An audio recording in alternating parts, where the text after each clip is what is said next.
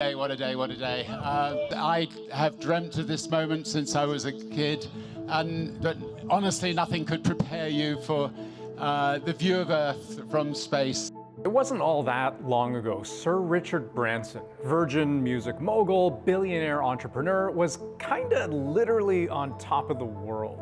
Less than a year ago, he became the first space company founder to blast off on his own ship into outer space.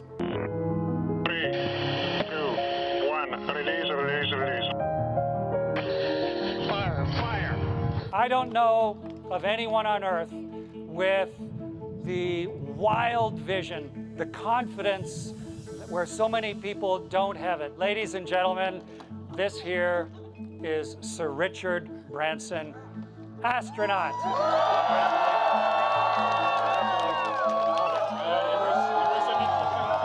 But the space race can be a brutal one. The highs, we understand, but the lows, boy, the cost of failure on a space launch is extraordinary. And Branson knows that firsthand. His space cargo company, Virgin Orbit, once upon a time valued at more than $3 billion, has just disintegrated. Virgin Orbit filed for Chapter 11 bankruptcy on Tuesday. So how did this happen? How did such a novel space startup, helmed by the man who just seemed to have no limits, just crash and burn so spectacularly?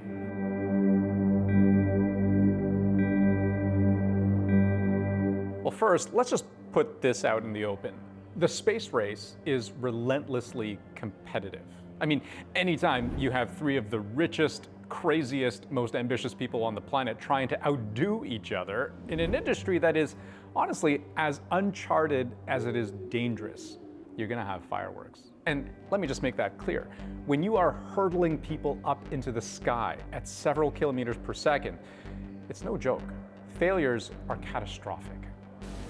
These are the spectators that were watching.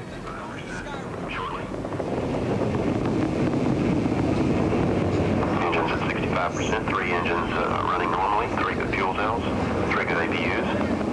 Controllers here looking very carefully at the situation.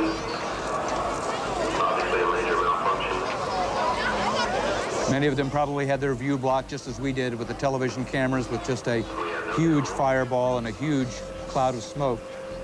They may not realize yet what has happened. A space company's failure rate has to be almost zero, and 1% is not close to zero. We're talking like 0.00001%, all the zeros. So back to the present. When Virgin Orbit launched a rocket carrying 9 satellites, this was back in January of this year, and it crashed into the Atlantic Ocean, it was almost impossible for investors to chalk that up as a lesson learned. This was a really big moment for the UK space industry. In the UK, they're great makers of satellites, but not launched. What we know is that when that happened at stage 2, there was some sort of malfunction, and ultimately the payload, which is satellites for small sat makers and operators, were not deployed. Now, Virgin Orbit does things a little differently than we're used to seeing. Now, usually we think of space launches as being vertical, right?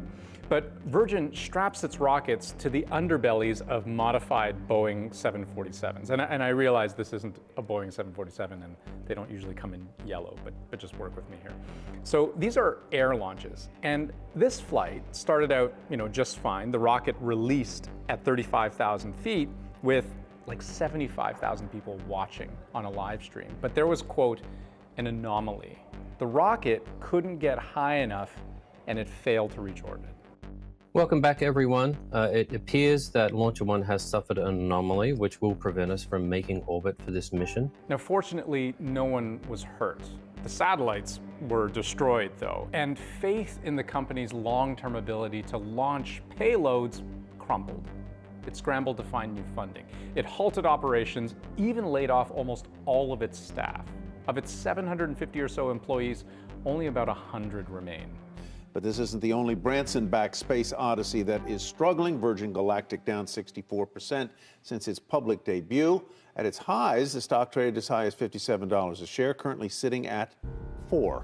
That's right. So set aside the fact that Virgin Orbit, which focuses solely on launching cargo, like satellites, into space, has lost almost 99% of its stock value in the last year or so. the space tourism company it spun off from, the much more well-known Virgin Galactic. It's also fallen on hard times. And when you see the most recent rocket failure, not just as an isolated event, we start to get a broader picture of just how this company has been shaped and held back by tragedy. We're learning a lot more tonight about the moments just before and after the explosion of that Virgin Galactic rocket plane 4 days ago over the California desert.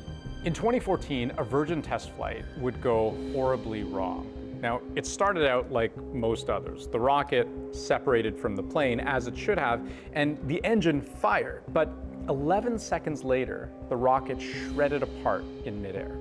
Of the 2 pilots inside, one died.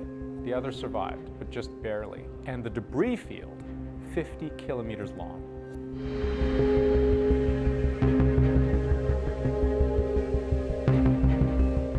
The National Transportation Safety Board investigated and found the problem to be human error.